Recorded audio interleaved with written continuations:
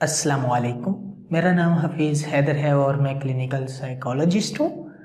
आज मैं आप लोगों के साथ ट्रिकोटिलोमीनिया डिसऑर्डर के बारे में कुछ इन्फॉर्मेशन शेयर करना चाहता हूँ। ट्रिकोटिलोमीनिया डिसऑर्डर जो है ये ऑब्सेसिव कंपल्सिव डिसऑर्डर की कैटेगरी में से एक है। इसमें पेशेंट जो है उस ऑब्सेशंस के अंडर आकर जो है अपने बाल बार बार जड़ से उखाड़ने की कोशिश करता है, तोड़ने की कोशिश करता है, जिसकी वजह से पेशेंट की पर्सनल लाइफ बहुत ज़्यादा डिस्टर्ब हो जाती है। सोशल लाइफ में वो मजाक का बाइस बन जाता है और इसके अलावा ऑक्यूपेशनल एजुकेशन लाइफ भी डिस्टर्ब हो जाती है। इसमें पेशेंट जो है अपने सर से किसी स्ट्रेसेस के अंडर आकर बाल उखाड़ना शुरू कर देता है और वो उखाड़ता रहता है। एंजाइटी हो, स्ट्रेस हो सकता है, फ्रस्ट्रेशन हो सकती है, अग्रेसिवनेस हो सकती है। इसके अंडर आकर वो अपने बाल को उतारता रहता है, बालों को उतारता रहता है और उतारते उतारते वो स्पॉट इतने बन जाते हैं कि जब घर वालों को नज़र आता है तो घर वाले समझते हैं कि ये जो है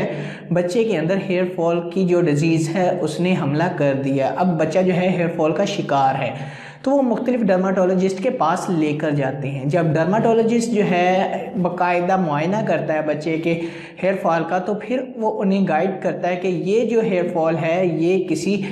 सेल्फ बेस पर इसने किया है, ये ना तो हेयर फॉल डिजीज़ है ना ही कुछ और है। लेकिन वो मेडिकेशन प्रिस्क्राइब कर देता है क्योंकि बाज़ दफ़ा जो है इसमें पेशेंट जो है बार बार बाल खींचते हुए अपनी जो है स्किन उसके ऊपर ज़ख्म हो जाते हैं, कोई स्पॉट्स निकल आते हैं, दाने बन जाते हैं, या कुछ इस तरह की एलर्जी हो जाती है, तो फिर वो जो है मेडिकेशन प्रिस्क्राइब करता है। लेकिन इसके बावजूद भी बच्चा जो है मेडिसिन खाने के बाद भी जो है वो इस हैबिट से बाज नहीं होता, बल्कि उसके जो है सर पर मुख्तलिफ स्पॉट नज़र आ रहे होते हैं जहाँ पर उसने अपने बालों को खींच कर खाली किया होता है, वहाँ पर बाल नहीं होते। तो फिर जो है डर्माटोलॉजिस्ट मज़ीद फैमिली को गाइड करते हैं कि अगर ये हेयर फॉल होता तो बाल जो है जड़ से उखड़ते।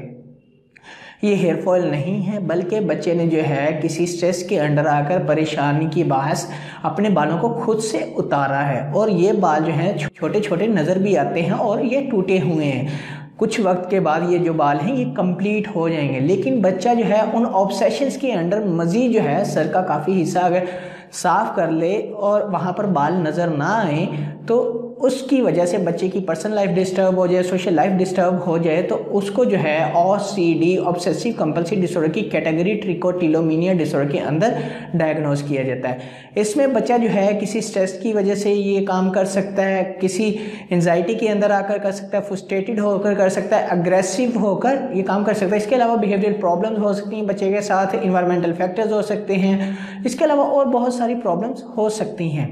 मैं बात करता हूँ इसकी ट्रीटमेंट के लिए। सबसे पहले तो फैमिली जो है वो इसका ट्रीटमेंट के लिए जो है डर्माटोलॉजिस्ट को प्रेफरेंस करती है कि सबसे पहले हम जो है अपने पेशेंट्स को लेकर स्किन स्पेशलिस्ट के पास जाएं और वहाँ से जाकर इंक्वायर करें कि ये जो चीज़ है, ये जो बाल गिरना है, ये एक्चुअल में बाल गिरना है या नहीं है, ये किसी और बीमारी की वजह है। जब वहाँ पर डर्माटोलॉजिस्ट जो है प्रॉपर चेकअप के बाद जो है किसी साइकेट्रिस्ट और साइकोलॉजिस्ट के पास रेफ़र करते हैं तो फैमिली विजिट करती है। साइकेट्रिस्ट मेडिकेशन प्रिस्क्राइब करता है और साइकोलॉजिस्ट का सबसे पहला काम होता है कि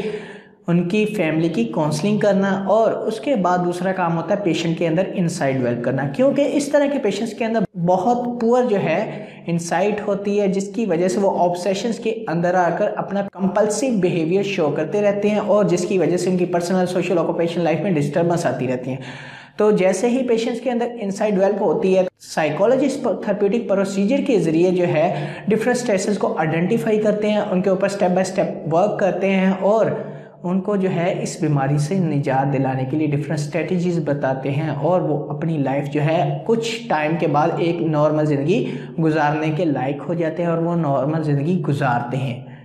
तो बेसिकली ट्रिकोटिलोमीनिया एक ऐसी बीमारी है जिसमें बच्चा या बड़ा जो है ना चाहते हुए भी अपने सर के बाल जो है उखाड़ना शुरू कर देता है, जड़ से उखाड़ता रहता है, जिसकी वजह से वो अपनी सोसाइटी में, अपने माशरे में, अपने सोशल गैदरिंग के अंदर शर्मिंदा हो जाता है, क्योंकि लोग इस तरह के लोगों का बहुत मजाक उड़ाते हैं और उसके साथ साथ उसकी पर्सनल लाइफ बहुत ज़्यादा डिस्टर्ब हो जाती है। वो स्ट्रेस में रहता है, एंजाइटी में रहता है, डिप्रेशन में रहता है और इसके साथ साथ जो ऑक्यूपेशन या एजुकेशन लाइफ है वो भी डिस्टर्ब हो जाती है।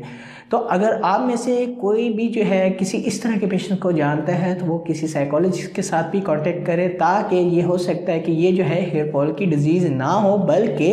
एक साइकोलॉजिकल प्रॉब्लम हो, जिसकी वजह से बच्चा या जो पेशेंट है वो इस तरह के ऑब्सेशंस के अंडर आकर कंपल्सिव बिहेवियर को शो कर रहा है। तो उम्मीद करता हूँ आप लोगों को मेरी ये वीडियो अच्छी लगी होगी। अगर अच्छी लगी है तो काइंडली लाइक कीजिएगा, शेयर कीजिएगा और सब्सक्राइब ज़रूर कीजिएगा। ओके, अल्लाह हाफिज़, अल्लाह निगहबान।